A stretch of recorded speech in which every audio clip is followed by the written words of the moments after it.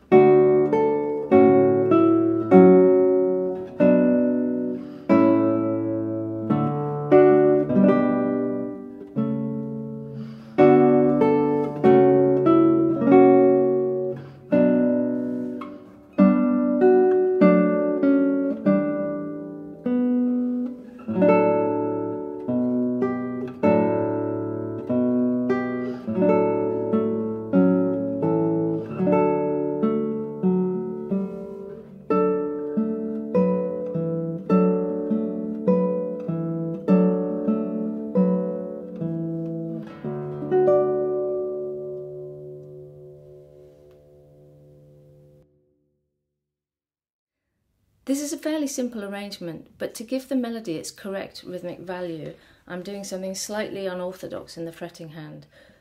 So the first note, D, is with the third finger, and then this next chord, I'm tucking the second finger in behind the third to get that G on the melody, so that I can hold on to that second finger as the harmony changes underneath, and we still get the melody ringing over.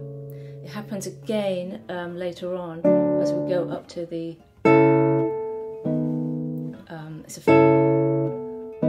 that A chord with the A on the top again, holding that second finger behind the third to change the harmony underneath. A little bit later on we have a slightly unusual barre on this D sharp minor 7 flat 5 chord, followed by an A in the melody. Doing a barre that is slanted across 2 frets to hang on to the bass note and get the melody. That's that. The next thing that is slightly tricky is when we get to this A7 harmony.